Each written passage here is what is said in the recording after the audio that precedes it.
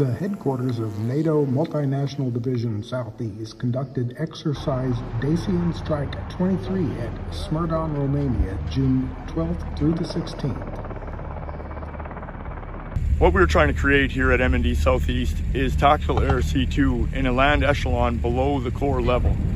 Under the old doctrine, there's significant time lapses in our responses when it comes to air-land integration.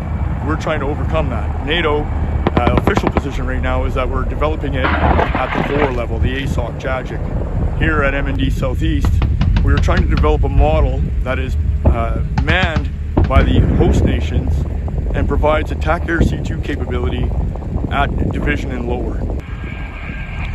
Of course, the intent of our attack air C2 capability is to be able to integrate every asset that would be in the division's AOR, and regardless of the communication systems that they employ, that we would be able to command and control them.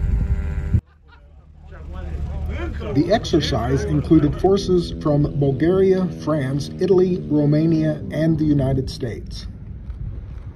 Yeah, Dacian Strike is great to strengthen bonds and communication between U.S. forces and our allies in NATO.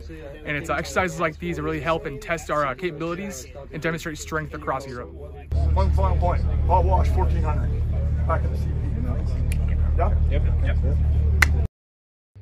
From Smardan, Romania, this is Darr reporting for U.S. Army NATO.